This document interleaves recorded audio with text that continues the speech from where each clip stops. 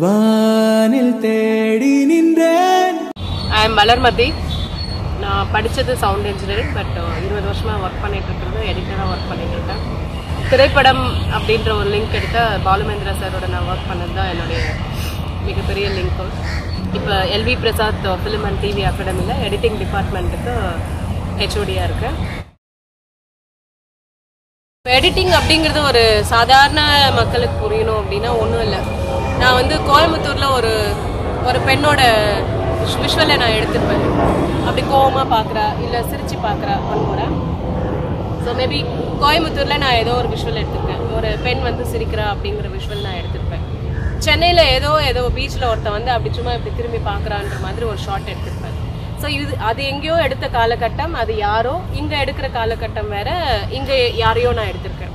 இப்போ ஒரு பையன் பீச்சில் ஓடி போகிறான், அப்படி திரும்பி பார்க்குறான்றதுக்கு அப்புறம் நான் அந்த ஷாட் கோயம்புத்தூரில் அந்த பொண்ணு சிரிக்கிற ஷாட்டை நான் போட்டுனேன்னு அது எப்படி மக்களுக்கு கன்வே ஆகும் அப்படின்னா, இவன் பார்க்குறான் அவள் சிரிக்கிறா அப்படின்றது லிங்க் ஆகிடும். ஸோ இதுதான் சாதாரணமாக நம்ம சொல்லணுன்னா அந்த லிங்கிங் அப்படிங்கிறது. இதுக்கு கிட்டத்தட்ட 120 வருடங்கள் ஆயிடுச்சு இந்த சினிமான்றது ஸோ இந்த 120 வருடங்களும் ஒவ்வொருத்தங்களும் ஒவ்வொரு மாதிரியான எக்ஸ்பெரிமெண்ட்ஸ் பண்ணி தான் இந்த நிலைக்கு வந்திருக்கு. ஸோ ஃபஸ்ட்டு இந்த மாதிரி ஒரு 2 டிஃப்ரெண்ட் இடத்துல இருக்கிற ஒரு ஷார்ட்டை 2ஆ ஒன்றா போடும்பொழுது இன்னொரு ஒரு அர்த்தம் அதில் கொடுக்குது அப்படிங்கிறது கண்டுபிடிச்சது சர்ஜி ஐசன்ஸ்டீன், ரஷ்யன் ஃபிலிம் மேக்கர். அது ஜஸ்டபோஸ் தியரின்னு சொல்லுவாங்க, புடோக்கின் தியரி ஆஃப் எடிட்டிங்னுவாங்க. எந்த ஷாட்டுக்கு அப்புறம் நீங்கள் எந்த ஷாட்டை போடுறீங்கன்றதை வச்சு மக்களே புரிஞ்சுக்கிறாங்க அந்த மீனிங்கு அப்படிங்கிறது தான் அந்த தியரியுடைய ஒரு கான்செப்ட். திரைப்படம் எடுத்துக்கிட்டிங்களன்னா அதில் எல்லா கலைகள் பற்றியும் நீங்கள் ஒரு சாதாரண ஆடியன்ஸுக்கு கண்டுபிடிச்சிடலாம். நல்லா நடிச்சிருக்காங்க, இல்லை கேமரா ஒர்க் நல்லா பண்ணியிருக்காங்க, இல்லை டைரக்டர் ஒரு நல்ல கதை கொடுத்துருக்காரு, நல்ல ரைட்டர், டைலாக்ஸ் இருந்தால் டைலாக்ஸ், நடிப்பு, இந்த மாதிரி அதில் வரக்கூடிய அத்தனை ஆர்ட்ஸை பற்றியும் நம்ம ஜட்ஜ் பண்ணிடலாம். ஓகே, இது நல்லா இருக்குது நல்லா இல்லைன்னு சொல்லிட்டு. பட் எடிட்டிங் அப்படிங்கிறது பார்த்தீங்கன்னா இட் இஸ் அன் இன்விசிபிள் ஆர்ட்னே சொல்லலாம். ஆனால் இது எல்லாத்தையும் நல்லா இருக்குது நல்லா இல்லை அப்படிங்கிறதுடைய ஒரு இன்டைரக்ட் ரெப்ரசன்டேஷன் பார்த்தீங்கன்னா அது எடிட்டிங் தான். ஒரு எடிட்டிங்கில் ஒருத்தர் ஆக்ட் பண்ணுறாரு, அந்த ஆக்டிங் கரெக்டாக இருக்கிற போர்ஷன் வரலையும் நான் போட்டால் அவர் நல்லா ஆக்ட் பண்ணுறாருன்னு இருக்கும். அவர் ஆக்ட் பண்ணுறதுல கொஞ்சம் வேறு, அதாவது எல்லாரும் எல்லா டைம்லையும் நல்லா ஆக்ட் பண்ண மாட்டாங்க. ஸோ அந்த சரியில்லாத போர்ஷனை இன்கேஸ் நான் படத்தில் போட்டுட்டேன் அப்படின்னா ஆக்டிங் சரியில்லைன்னு சொல்லுவாங்க.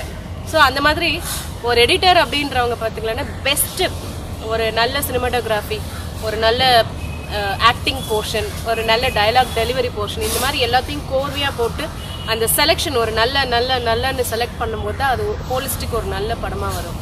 ஆனால் இந்த எடிட்டிங் பற்றி புரிஞ்சுக்கிறது அப்படிங்கிறது அது தெரியாதவங்களுக்கு ரொம்ப கஷ்டம். ஸோ இது பற்றி சொல்லணுன்னா, நான் 97ல் ஸ்டார் ப்ளஸ்க்கு ஒரு ப்ரோக்ராம் பண்ணிகிட்டு இருந்தோம். இட் வாஸ் சுற்றுச்சூழல் பற்றிய ஒரு ப்ரோக்ராம், லிவிங் ஆன் த எட்ஜ்னு சொல்லிட்டு ஸ்டார் ப்ளஸில் சண்டேஸில் 2 o'clock அது ப்ராட்காஸ்ட் பண்ணுவாங்க. ஸோ அப்போ நான் டெல்லியிலேருந்து ஒர்க் பண்ணும்போது ஃபாதர்கிட்ட சொல்லுவேன், நான் இந்த ஒர்க் பண்ணுறேன் பாருங்கன்னு சொல்லுவேன். அவரும் பார்ப்பார், எங்கள் வீட்டில் பார்ப்பாங்க அந்த டைமில். பார்த்துட்டு நீ இதில் என்னப்பா பண்ணியிருக்கேன் பாரு, நான் எடிட்டிங் பண்ணியிருக்கேன்னு சொல்லுவேன். பட் அவரால் புரிஞ்சிக்க முடியல, நான் எடிட்டிங்னா என்ன, அது என்ன உன்னோட கான்ட்ரிபியூஷன் அப்படின்பாரு. திரும்ப கேட்பாரு. அவருக்கு என்னால் எக்ஸ்பிளைன் பண்ணவே முடியல, இதுதான் என்னோட கான்ட்ரிபியூஷன் அப்படிங்கிறது எக்ஸ்பிளைன் பண்ண முடியல. அப்புறம் ஓகே ஏதோ பொண்ணு பண்ணுறா அப்படின்னு சொல்லிட்டு விட்டுட்டாரு. ஒரு 15 வருடம் கழிச்சு அவரே ஒரு ப்ரோக்ராம் பண்ணார். அவங்களுடைய அலுமினை மீட்ஸ், அவருடைய ஸ்கூல் ஃப்ரெண்ட்ஸ் எல்லாம் ஒரு இடத்துல கூப்பிட்டு ஒரு அலுமினை அசோசியேஷன் மாதிரி பண்ணி ஒரு மீட்டிங் நடத்தினாங்க. அந்த மீட்டிங்கை நீ எடிட் பண்ணி கொடுப்பா அப்படின்னு சொல்லி கொடுக்கும்பொழுது நான் அது ஒரு பாடலுக்கு அந்த மீண்டும் பள்ளிக்கு போகலாம்ன்ற பாட்டு, அப்புறம் இன்னும் கூட ஒரு சில தமிழ் பாட்டுகளுக்கு அந்த பாட்டுகளுக்கு தகுந்த மாதிரி அந்த விஷுவல்ஸை மேட்ச் பண்ணி எடிட் பண்ணும்போது தான் அவருக்கு எடிட்டிங்னா என்ன அப்படின்றது புரிஞ்சது. ஓ இதுதான் எடிட்டிங்கா அப்படின்ட்டு. அதுக்கப்புறம் அவருக்கு புரிஞ்சதுன்றது நான் எப்போ தெரிஞ்சுக்கிட்டேன்னா, அதுக்கப்புறம் ஒரு சோஷியல் மீடியாவில் ஒரு சின்ன பொண்ணு ஒரு மியூசிக் டான்ஸ் போடுற மாதிரி வந்தது. அப்போ என் சிஸ்டர் அதை காமிச்சு சொன்னாங்க, இதை பாரு இந்த பொண்ணு எவ்வளோ அழகாக இந்த மியூசிக் டான்ஸ் பண்ணுறா அப்படின்ட்டு. அப்போ என்னோட ஃபாதர் சொன்னார், இல்லை அவள் டான்ஸ் போட்டா, ஆனால் அது அவ்வளோ மேட்சிங்காக எடிட்டர் அதை மேட்ச் பண்ணியிருக்காரு அப்படின்னாரு. ஸோ அப்போதான் அந்த மாதிரி அந்த தனி மனிதர்கள் தனிப்பட்ட விதத்தில் நீங்கள் இன்வால்வ் ஆனால் மட்டும்தான் எடிட்டிங் அப்படிங்கிற ஒரு விஷயத்துடைய கான்ட்ரிபியூஷன் என்ன அப்படிங்கிறத புரிஞ்சிக்க முடியும். அந்த எடிட்டிங் பற்றி ஒரு பர்சன் இன்வால்வ் ஆகாமல் இருக்கிறாங்கன்ற வரையும் என்ன எடிட்டிங், அதில் என்ன தான் பண்ண முடியும் அப்படிங்கிறது ஒரு நார்மல் பீப்புளுக்கு கண்டிப்பாக அது புரிய வாய்ப்பில்லை. புரிஞ்சுக்க முடியாது. ஏன்னா நான் முதல்ல எடிட்டிங் பண்ணும்பொழுது என்ன எடிட்டிங், இதில் என்ன பண்ண முடியும் தெரியாம தான் உட்கார்ந்தோம். அதுக்கப்புறம் தான் இதில் இவ்வளோ விஷயங்கள் இருக்கா அப்படின்றது தெரிஞ்சுக்கிட்டோம். So editing is an invisible art. அதை புரிஞ்சுக்கணும் அப்படின்னா அவங்க அதில் இன்வால்வ் ஆகிட்டு ஏதாவது ஒன்று பண்ணியிருந்தால்தான் அந்த எடிட்டிங்னா என்னன்றதை புரிஞ்சுக்க முடியும். அந்த சினிமா என்றைக்கு கதை சொல்ல ஆரம்பிச்சதோ, ஏன்னா சினிமா நம்ம பார்க்குற சினிமா வந்து அவங்க ஆரம்பிச்சுக்குள்ளே இருந்த சினிமா கிடையாது. எடுத்த உடனே எடிசன் இவங்கெல்லாம் ஷூட் பண்ணது கேமராவில் பார்த்தீங்கன்னா ஏதோ ஒரு பொருள் இப்படி நடந்து வந்துட்டு இருக்கோம், அதை ஷூட் பண்ணுவாங்க.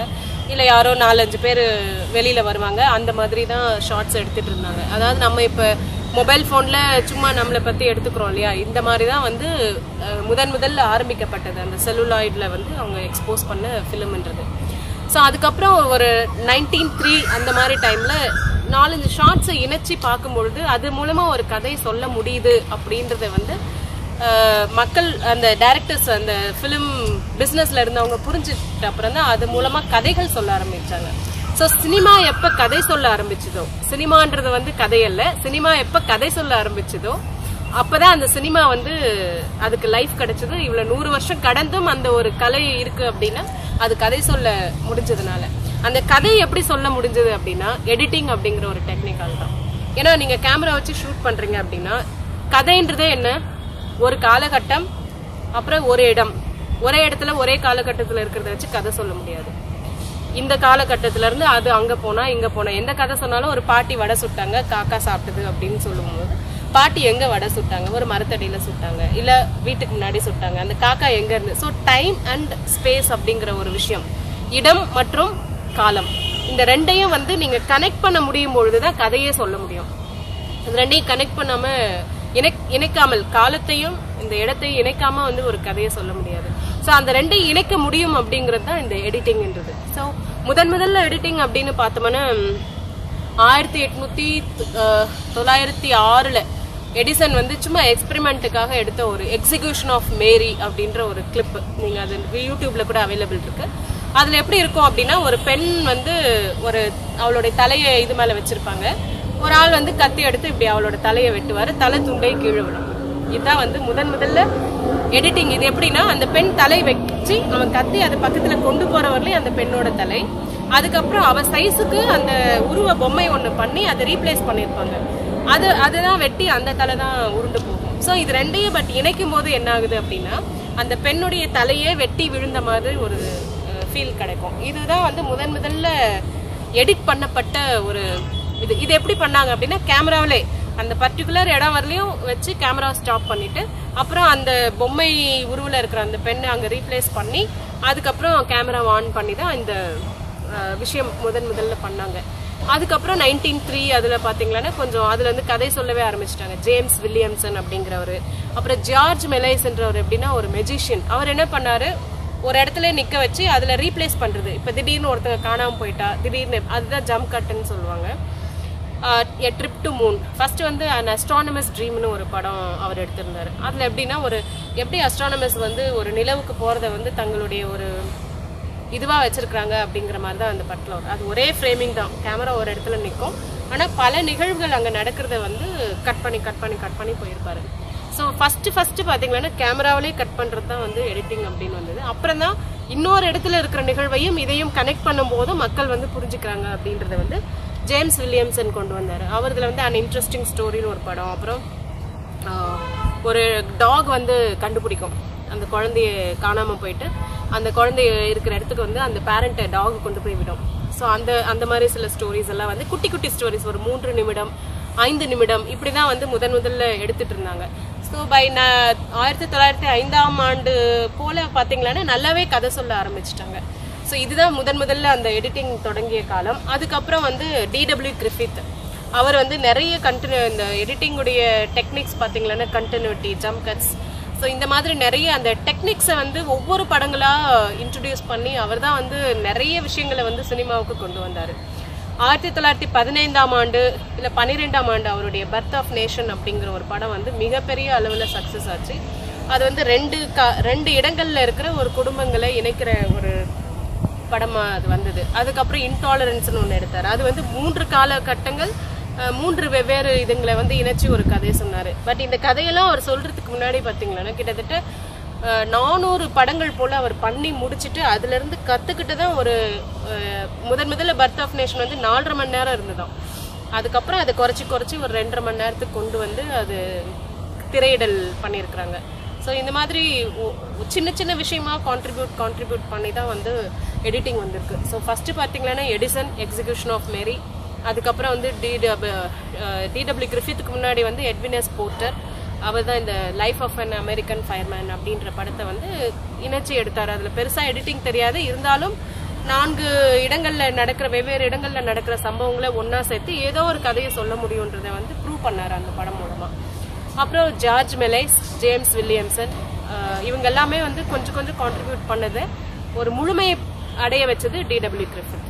ஸோ டிடபிள்யூ கிரிஃபித்துக்கு அப்புறம் நம்ம சர்ஜ் ஐசன்ஸ்டைன், அவர் தான் இந்த ஜக்ஸ்டபோஸ் டெக்னிக், ஏன்னா ஒரு படத்துக்கு அப்புறம் இன்னொரு படம் நீங்கள் எதை போடுறீங்கன்றதை பொறுத்து அதோட அர்த்தங்கள் மாறும் அப்படிங்கிறதெல்லாம் கொண்டு வந்தேன். ஸோ பை 1930s பார்த்தீங்கன்னா படம் வந்து ஒரு கதை சொல்லுதல் அப்படிங்கிறது உண்மையாகவே ஒரு முழு உரு பெற்று அதுக்கப்புறம் ஒரு டாக்கி எரா வந்து டாக்கிக்கு சவுண்டில் டெவலப்மெண்ட் ஆச்சு. இப்போ இந்த காலகட்ட நம்ம மக்களுக்கு சொன்னோம்னா என்ன, எல்லார் கையிலும் ஒரு மொபைல் இருக்கு, எல்லாருமே வந்து அந்த விஷுவல் அப்படிங்கிறத வந்து எடுத்துக்க முடியுது. என்ன நான் பார்த்துக்க முடியும், இமீடியட்டா ஒரு செல்ஃபியோ இல்லை இன்னொருத்தங்க படம் எடுக்க வச்சியோ நான் என்ன பார்த்துக்க முடியும். ஒரு 50-60 வருடங்களுக்கு முன்னாடி பார்த்தீங்கன்னா இது ஸ்டேட் கிடையாது. ஏன்னா என்னுடைய முகத்தை நான் பார்க்கணும் இல்லை இந்த மாதிரி படம் எடுக்கணும் அப்படின்னா நான் ஒரு ஸ்டுடியோவுக்கு போகணும். அந்த ஸ்டுடியோவில் போயிட்டு அவங்க கிளிக் பண்ணுவாங்க, அதுக்கப்புறம் அது ப்ராசஸ் ஆகிட்டு. இந்த கெமிக்கல் எப்படி படத்தை உருவாக்குது அப்படின்னா நம்ம வீட்டில் கூட பார்த்துருப்பீங்க, ஒரு சில்வர் குத்து விளக்கோ இல்லை ஏதோ ஒன்று இருந்தது, காற்று படும்போது கருப்பாகும். ஸோ அதாவது சில்வர் வந்து ஒளிக்கு ரியாக்ட் பண்ணும் அப்படிங்கிற அந்த கான்செப்டை வச்சு தான் அந்த படங்களை வந்து அதில் பதிவு பண்ணாங்க. ஸோ அதை ப்ராசஸ் பண்ணப்புறம் என்ன ஆகும், எதெல்லாம் வந்து லைட் ஒளிப்பட்டு அந்த மாற்றம் அடைஞ்சிருக்கோ அது அப்படியே ஃபிக்ஸ் ஆகிடும் அந்த இதில். அதன் மூலமாக நம்ம படங்கள் வந்து தெரியும். அது பிளாக் அண்ட் ஒயிட்டில் வந்தது. அப்புறம் அந்த எமல்ஷன்ஸ், அந்த டைஸ்ன்ற மாதிரி எல்லாம் போட்டு கலர்ஸை கொண்டு வந்து இது பண்ணாங்க. ஸோ 1950ஸ்க்கு அப்புறம் தான் அந்த கலர்ஸ் அப்படிங்கிற ஒரு கான்செப்ட் வந்தது.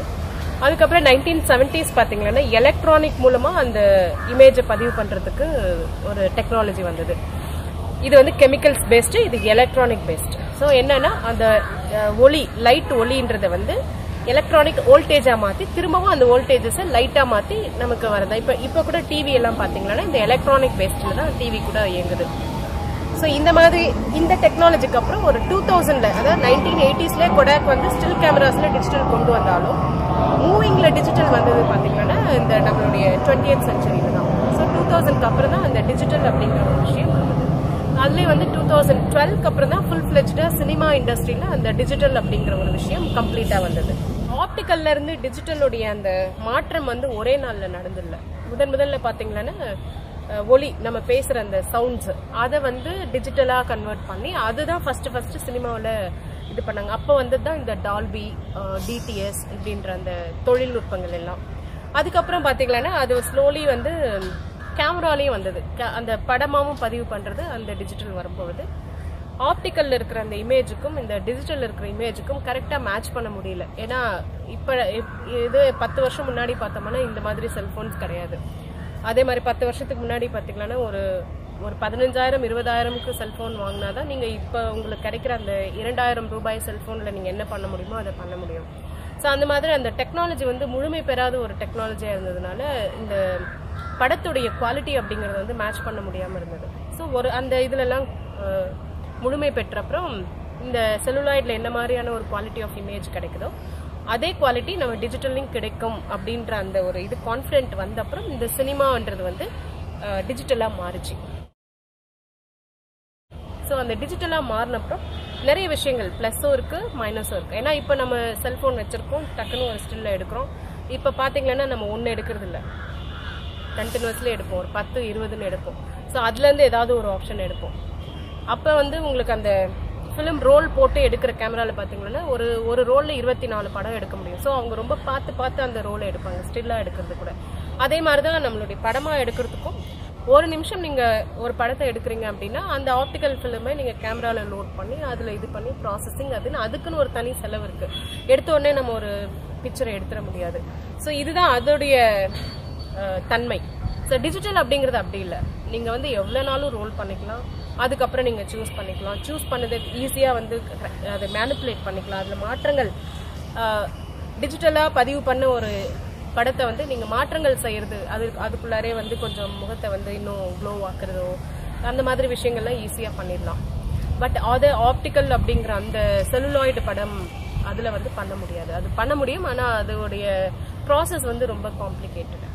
ஸோ இதில் இந்த மாதிரி இருக்கும்பொழுது எடிட்டிங் அப்படிங்கிறது பார்த்தீங்கன்னா முதல்ல இந்த எலக்ட்ரானிக் இமேஜ் அப்படின்றது நம்மளுடைய தொலைக்காட்சிக்காக பயன்படுத்தப்பட்ட ஒரு டெக்னாலஜி. அவங்களுக்கு வந்து டிஜிட்டலாக எடிட் பண்ணக்கூடிய ஒரு வசதி வந்தது. கண்டுபிடிச்சி அவருடைய படங்களை அதில் எடிட் பண்ணணும் அப்படின்னு சொல்லிட்டு கண்டுபிடிக்கிறாரு. ஆனால் உண்மை என்னன்னா அவருடைய எந்த படமும் அவர் எடிட் பண்ணல. அவருடைய ப்ரொடக்ஷன்ல இருந்து ஒரு 4 படங்கள் தான் அதில் எடிட் பண்ணாரு. அதுக்கு ஆனால் அது கூட வந்து ஒரு ஃபுல் ஃபிளெஜ்டு ஒரு சொல்யூஷன் கொடுக்குற மாதிரி இல்லை. அதுக்கப்புறம் 1993க்கு அப்புறம் ஆவிட் சாஃப்ட்வேர் வரும்பொழுது தான் அது ஃபுல் ஃபிளெஜ்டாக படத்தையும் இந்த டிஜிட்டல் எடிட்டிங்கையும் அவங்களால ஒன்று சேர்க்க முடிஞ்சது. என்ன மிகப்பெரிய அதில் ஒரு சவாலாக இருந்தது என்னன்னா, நம்மளுடைய தொலைக்காட்சி எல்லாமே வந்து ஒரு செகண்ட்க்கு ரன் ஆகுற அந்த படங்கள் 25 படங்கள் இதில் ரன் ஆகும். இதில் பார்த்தீங்கன்னா 24. ஸோ இந்த 24, 25ன்றது வந்து ஒரு மிகப்பெரிய சவாலாக இருந்தது பிகினிங்கில். அதுக்கப்புறம் 2000க்கு அப்புறம் இது வளர்ச்சி பெற்று ஒரு டிஜிட்டல் அப்படின்னு வரும்பொழுது 24 இருந்தாலும் சரி, 25 இருந்தாலும் சரி, 30 ஃப்ரேம்ஸாக இருந்தாலும் சரி, எல்லாத்தையும் வந்து நம்மளால பயன்படுத்தி எடிட் பண்ண முடியும்ன்ற டெக்னாலஜி இப்போ வந்திருக்கு. ஆனால் ஒரு 10 வருஷத்துக்கு முன்னாடி இந்த மாதிரி கிடையாது. ரெண்டுக்கும் தொழில்நுட்பம், அதாவது நம்ம அந்த ஒர்க் ப்ராசஸ் எப்படி அப்படின்னு பார்த்தீங்கன்னா, ஆப்டிக்கலில் ஃபஸ்ட்டு அவங்க ஷூட்டிங் முடிச்சுட்டு கொடுப்பாங்க ப்ராசஸிங் லேபில். ப்ராசஸிங் முடிச்சுட்டு நெகட்டிவ் வரும். அந்த நெகட்டிவை அப்படியே தொடமாட்டாங்க. அதை திரும்ப ஒரு ரஷ் பிரிண்ட் மாதிரி ஒன்று போடுவாங்க. அது வந்து ஒரு குவாலிட்டி கம்மியாக பண்ணி பண்ணுறது. ஸோ அந்த ரஷ் பிரிண்ட் போட்டு அதை தான் எடிட்டர் கையில் கொடுப்பாங்க. எடிட்டர் என்ன பண்ணுவாங்க, அது ஸ்டீம் பேக்கோ இல்லை மூவியாலோவோ ரன் பண்ணி எந்தெந்த பிக்சர்ன்றதை ஃபஸ்ட்டு மார்க் பண்ணுவாங்க. அதுக்கப்புறம் அது டேபிளில் கொண்டு வந்து வச்சு சிசர் வச்சு எடிட் பண்ணிட்டு, அதாவது கட் பண்ணிவிட்டு செலோ டைப் வச்சு அந்த ஷார்ட்ஸ் எல்லாம் ஜாயின் பண்ணுவாங்க. ஜாயின் பண்ணப்பறம் திரும்பவும் அந்த மெஷினில் போட்டு அந்த இது கட்டிங் கரெக்டாக வந்திருக்கான்னு சொல்லிட்டு செக் பண்ணுவாங்க. அதில் ஏதாவது அவங்களுக்கு வந்து மாற்றங்கள் வேணும் அப்படின்னா திரும்பவும் அதை மார்க் பண்ணிவிட்டு, மார்க்கிங்கிறது அதில் அந்த இதில் போட்டு ஒரு இது போட்டு மார்க் பண்ணிவிட்டு அது திரும்ப இந்த டேபிளில் கொண்டு வந்து வச்சு மார்க் பண்ண இடத்துல திரும்பவும் கட் பண்ணி அதுக்கப்புறம் தான் வந்து இப்படி தான் அந்த ப்ராசஸ் 2 and 4 மாதிரி அந்த ப்ராசஸ் நடந்துட்டு இருக்கும். இதில் என்னன்னா, நீங்கள் ஒரு ஃப்ரேம் 2 ஃப்ரேம், இப்போ ஒரு ஃப்ரேம் கட் பண்ணிட்டீங்க, இல்லை இன்னும் ஒரு ஃப்ரேம் எனக்கு ஜாஸ்தியாக அது வேணும், இல்லை 2 ஃப்ரேம் ஜாஸ்தியாக வேணும் அப்படின்னா ரொம்ப கஷ்டம். ஏன்னா இங்கே ஒரு பேட்ச் வரும், இமீடியட்டாக 2வது ஃப்ரேம்லேயே ஒரு பேட்ச் வரும். அது வந்து அந்த மெக்கானிக்கல் இதில் ப்ராசஸில் ரன் ஆகும்பொழுது பிஞ்சிட்டு கூட வந்துடும். ஸோ அதனால ரொம்ப கேர்ஃபுல்லாக இருக்கணும். இந்த ஒரு ஃப்ரேம் 2 ஃப்ரேம் அப்படிங்கிற அந்த மாற்றங்கள் செய்கிறதெல்லாம் வந்து ஆப்டிக்கல் ஃபிலிமில் ரொம்பவே கஷ்டம். ஆனால் டிஜிட்டல்ன்றது எப்படி பார்த்தீங்கன்னா, நீங்கள் என்னன்னாலும் பண்ணிக்கலாம். அதே மாதிரி ஒரு ஷார்ட்டை 2-3 முறை போடணுன்னாலும் இதில் போட்டுக்கலாம். இதில் அப்படி கிடையாது. ஏன்னா இருக்கிற சோர்ஸ் ஒன்று தான். அந்த ஒன்றை வச்சு நீங்கள் வந்து 2 முறை போட முடியாது. 2 முறை வேணால் திரும்ப லேபில் போயிட்டு நீங்கள் பிரிண்ட் எடுத்துகிட்டு வந்து அதுக்கப்புறம் தான் அது 2வது முறை நீங்கள் பயன்படுத்த முடியும். ஸோ இந்த மாதிரி அந்த பயன்படுத்துகிற விதங்கள் ஈஸியானதுனால தான் இப்போ இந்த காலகட்டத்தில் படங்கள் பார்த்தீங்கன்னா கட்ஸு தாறுமாறாக இருக்கும். நம்ம வந்து ஆஹா இந்த காலகட்டத்தில் இப்படி சூப்பராக கிரியேட்டிவ் வந்துச்சு அப்படின்றத விட டெக்னாலஜி அந்த அளவுக்கு வந்து ஹெல்ப்ஃபுல்லாக இருக்குது அப்படிங்கிறது தான். ஏன்னா 1950s வந்த மாதிரியான ஒரு பிரில்லியன்ட் மூவிஸ்ன்றது பார்த்தீங்கன்னா இன்றைக்கும் அது பிரில்லியண்ட்டாக இருக்குது. ஸோ அதனால நம்ம கிரியேட்டிவில் ரொம்ப வளர்ந்துட்டோம் அப்படிங்கிறத விட டெக்னாலஜி வந்து நம்மளுடைய கிரியேட்டிவாக அதை எக்ஸ்பெரிமெண்ட் பண்ணுறதுக்கு ரொம்ப வழிவகுத்து கொடுத்துருக்கு அப்படின்னு தான் சொல்லணும்.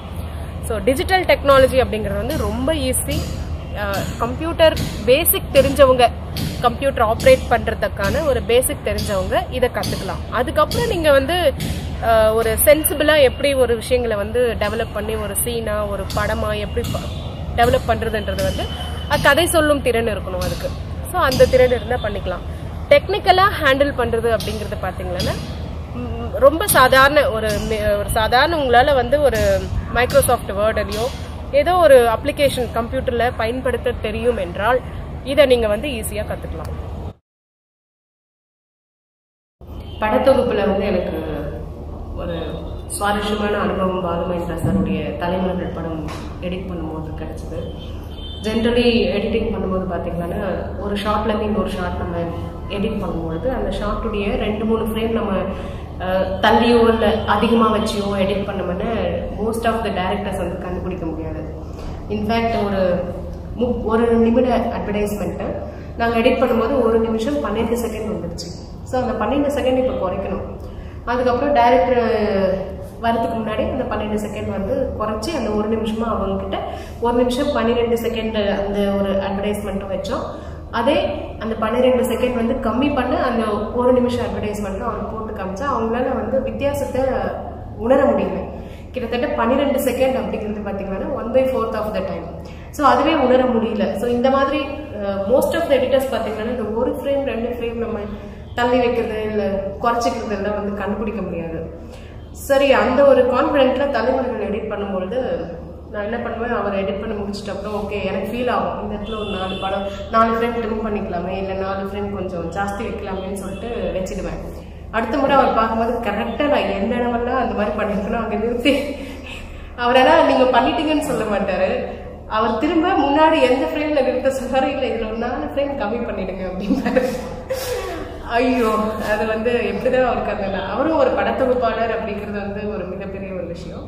ஆனாலும் அந்த 2 ஃப்ரேம் 4 ஃப்ரேம் அதில் கொஞ்சம் கூட மாற்றி சொல்ல மாட்டார். நான் 4 ஃப்ரேம் அதிகமாச்சுன்னா அந்த 4 ஃப்ரேம் கரெக்டாக குறைக்க சொல்லுவார். ஸோ அவர்கிட்ட நான் நிறைய விஷயங்கள் கற்றுக்கிட்டேன். அதாவது ஒரு ஸ்லோகன் மாதிரி சொல்லுவார் சார். என்னன்னா படத்தொகுப்பில் வந்து மிக மிக முக்கியமான ஒரு விஷயம் என்னன்னா எவ்ரி ஷாட் ஒவ்வொரு ஷாட்டும் ஏதோ ஒரு கருத்து அது சொல்ல வரும், ஒரு மீனிங் சொல்ல வரும். அந்த கருத்து அது சொல்லி முடிச்ச உடனே அந்த ஷாட் மாறிடணும். இல்லை அந்த கருத்து கருத்து சொல்லாமல் சொல்றதுக்கு முன்னாடியும் அதை கட் பண்ணிடக்கூடாது. அதுதான் அந்த எவ்வளோ நேரம் நம்ம ஒரு ஷாட்டை வைக்கணும் அப்படிங்கிறதுக்கான ஒரு அளவுக்கும். இது ரொம்ப சிம்பிளாக அவர் சொன்னார். அது வந்து ஒரு மிகப்பெரிய பாடம் எனக்கு. நம்ம சினிமா துறையில் பெண்களுடைய பங்குன்னு பார்த்தீங்கன்னா ஹிஸ்டாரிக்கலி பார்த்தா ஃபர்ஸ்ட் எடிசன் பயன்படுத்தப்பட்ட இதில் இருந்துட்டு டிடபிள்யூ கிரிஃபித் நான் பேசினேன் இல்லையா, அவங்கலேருந்து பெண்கள் தான் எடிட்டிங்கில் இருந்திருக்கிறாங்க. ஆனால் என்னென்னா ஒரு சினிமா எடுக்கும்பொழுது பார்த்தீங்கன்னா நூற்றுக்கணக்கானவரோட வேலை வந்து அந்த கேமராவுக்கு பின்னால் அவங்களுடைய உழைப்பு தான் வந்து அந்த படமாக மாறுறது. ஆனால் மக்களுக்கு தெரிகிற விஷயம் என்னென்னா அந்த படத்தில் யார் தெரியுறாங்க, ஒரு ஹீரோ ஹீரோயின் தெரியுறாங்களா, அதுக்கு மேலே கொஞ்சம் போனால் ஒரு டைரக்டரோட பேர் தெரிஞ்சிருக்காங்க, இல்லாட்டி ஒரு சினிமாட்டோகிராஃபர் அப்படின்றவங்களோட பெயர்கள் தெரிஞ்சிருக்கிறாங்க. மற்றபடி அதில் வேலை செய்கிற எத்தனையோ பேர் வந்து அவங்களுடைய பெயர்கள் தெரியாமல் தான் போயிருக்கு. அந்த மாதிரி தான் வந்து சினிமாவோடைய பிகினிங்கில் பார்த்தீங்களன்னா டிடபிள்யூ கிரிஃபித்துக்கு எடிட் பண்ணது ஒரு பெண் தான். அதே மாதிரி சைக்கோ படம் எடுத்த ஹிச்காக் அவருக்கும் ஒரு பெண் தான் எடிட் பண்ணாங்க. ஸோ அந்த மாதிரி பெண்கள் பார்த்தீங்கன்னா எடிட்டிங்கில் அப்போ இருந்தே பண்ணிட்டு தான் இருக்கிறாங்க. இப்போவும் பார்த்தீங்கன்னா ஹாலிவுட் மிக சிறந்த ஷூன் மேக்கர் அவங்க மிகப்பெரிய லெவலில் வந்து ஹாலிவுட்டில் கலக்கிட்டு இருக்கிறாங்க. ஸோ அந்த மாதிரி அதே மாதிரி பாம்பே இண்டஸ்ட்ரியில் பார்த்தாலும் நிறைய பேர் வந்து நர்மதா இந்த மாதிரி நிறைய பேர் வந்து எடிட்டிங்கில் ரொம்ப நல்லாவே அவங்களுடைய தடம் பதித்திருக்காங்க. நம்ம தமிழ் இண்டஸ்ட்ரியில் பார்த்திங்கன்னா கொஞ்சம் பெண்களுக்கான வாய்ப்பு கொடுக்கறது அப்படிங்கிறத விட பெண்கள் வரலையா இல்லை இங்கே வாய்ப்பு தரப்படலையா அப்படிங்கிறது வந்து எனக்கு கரெக்டாக சொல்ல தெரியல. ஆனாலும் இந்த நம்மளுடைய கலாச்சாரத்தில் வந்து சினிமா அப்படின்னாவே ஒதுக்கி வச்சிடுறோம். பட் சினிமாவை மீறி எடிட்டிங் இந்த படத்தொகுப்பு அப்படிங்கிறது பார்த்திங்கன்னா ஒரு அருமையான வேலை தான். ஏன்னா அந்த வேலை செய்கிறது அப்படிங்கிறது நீங்கள் போயிட்டு ஒரு லொக்கேஷனில் போயிட்டு அந்த வெயிலையும் மழையிலையும் நனைஞ்சி ஒரு 100 பேர் இருக்கிற இடத்துல நீங்கள் போய் செய்ய தேவையில்லை. ஒரு எடிட்டிங் அப்படிங்கிறது பார்த்தீங்கன்னா பீஸ்ஃபுல்லாக ஒரு டைரக்டர் இல்லை அவருடைய அசிஸ்டண்ட் மட்டுமே உட்காந்து ஒரு சிஸ்டமில் பண்ணக்கூடிய வேலை தான். ஸோ பெண்கள் வந்து தாராளமாக இதை ஒரு தொழிலாக அவங்க கண்டிப்பாக எடுத்துக்கலாம். அதே போல் பெண்களுக்கு வந்து சினிமாவில் பாதுகாப்பு இல்லை அப்படிங்கிற ஒரு விஷயத்த வந்து நான் முழுக்க மறுக்கிறேன். அப்படி பார்த்தா பெண்களுக்கு பாதுகாப்பு இந்த சொசைட்டிலே இல்லைன்றது தான் உண்மையை தவிர இந்த பர்டிகுலர் ஒரு இண்டஸ்ட்ரியை வந்து பார்த்து சொல்கிறதுன்றது சரியில்லாத ஒரு விஷயம். ஸோ மற்ற எல்லா இடங்கள்லையும் பெண்களுக்கு எப்படிப்பட்ட ஒரு ட்ரீட்மெண்ட் எப்படி அவங்கள வந்து நடத்தப்படுகிறார்களோ அதே வகையில் இன்னும் சில நேரங்களில் பார்த்திங்கன்னா பெருமையாகவே இன்னும் கொஞ்சம் நல்லாவே பெண்கள் வந்து இங்கே நடத்தப்படுகிறார்கள் அப்படின்றது தான் உண்மை. ஏன்னா என்னுடைய இந்த 20 ஆண்டு எக்ஸ்பீரியன்ஸில் எனக்கு எந்த விதமான அந்த ஒரு தவறான ஒரு யாராவது என்னை அப்ரோச் பண்ணுறதோ இல்லை அந்த மாதிரியான எந்த எக்ஸ்பீரியன்ஸும் நான் அனுபவிச்சதில்லை. ஸோ சிலர் மேபி இருக்கலாம், சிலர் அவங்க அந்த அனுபவத்தை அனுபவிச்சிருக்கலாம். பட் அதுக்கு இண்டஸ்ட்ரி சரியில்லை அப்படிங்கிற ஒரு விஷயத்த சொல்கிறதுன்றது என்னால் ஏற்றுக்க முடியல. ஏன்னா நம்ம சரியாக இருந்தால் அதுக்கு கரெக்டாக தான் இருக்குது. ஏதோ ஒரு இடத்துல வந்து நம்மளும் இடம் கொடுத்துருக்கோம் அப்படிங்கிற மாதிரி தான் வந்து அந்த விஷயத்தை பார்க்க வேண்டியதாக இருக்குது. ஆனால் பாதுகாப்பு அப்படின்னு பார்த்தீங்களான்னு கண்டிப்பாக சினிமா துறைன்றது மிகவும் பாதுகாப்பான ஒரு துறை தான். அதனால் பெண்கள் வந்து இதில் வந்துட்டா ஐயோ அப்படியெல்லாம் ஒன்றுமே கிடையாது. வேறு எந்த தொழில், நீங்கள் பிபிஓவில் ஒர்க் பண்ணுறது, ஒரு ஐடி இண்டஸ்ட்ரியில் ஒர்க் பண்ணுறது, ஒரு ஸ்கூலில் டீச்சராக இருக்கிறது, அதே மாதிரி தான் இதுவும். நீங்கள் வரீங்களா, ஒரு படத்தொகுப்பு இருக்கிற ஒரு அறையில் உட்காந்து ஒர்க் பண்ண போகிறாங்க. It's very safest industry. Safety அப்படின்றதுக்காக இதை நீங்கள் ஒதுக்க தேவையில்லை. அதே போல் டெக்னாலஜி கற்றுக்கிறது அப்படிங்கிறது இப்போ இருக்கிற அந்த ஃபிலிம் மேக்கிங் டெக்னாலஜின்றது பார்த்திங்கன்னா ஈஸியாக யூஸ் பண்ணக்கூடிய மெஷினரிஸ் வந்துடுச்சு. சினிமாட்டோகிராஃபராகவோ இல்லை டைரக்டராகவோ போகணும் போது பல இடங்களுக்கு ட்ராவல் பண்ணணும்.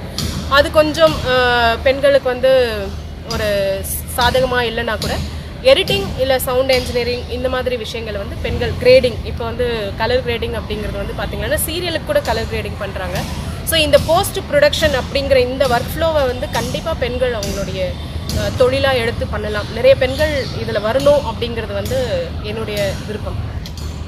ஸோ இந்த படத்தொகுப்பு சார்ந்தோ இல்லை உங்களுடைய சினிமா சார்ந்த எந்த ஒரு சந்தேகமோ இல்லை உங்களுக்கு ஏதாவது கேட்டு தெரிஞ்சுக்கணும் அப்படின்னா நீங்கள் கீழே இருக்கிற அந்த மெயில் ஐடி priya.editor@gmail.com அப்படின்ற அந்த இமெயில் ஐடிக்கு நீங்கள் உங்களுடைய கேள்விகளை அனுப்புங்க. என்னால் முடிந்தளவு உங்களுடைய சந்தேகத்திற்கு நான் விடையளிக்கிறேன். இந்த வீடியோ உங்களுக்கு பிடிச்சிருந்தா லைக் பண்ணுங்கள், ஷேர் பண்ணுங்கள். கண்டிப்பாக உங்களோட கமெண்ட்ஸ் வந்து கமெண்ட் பண்ணுங்கள். தென் சப்ஸ்கிரைப் பண்ணிவிட்டு பெல் ஐக்கானை ப்ரெஸ் பண்ணுங்கள். பாய்.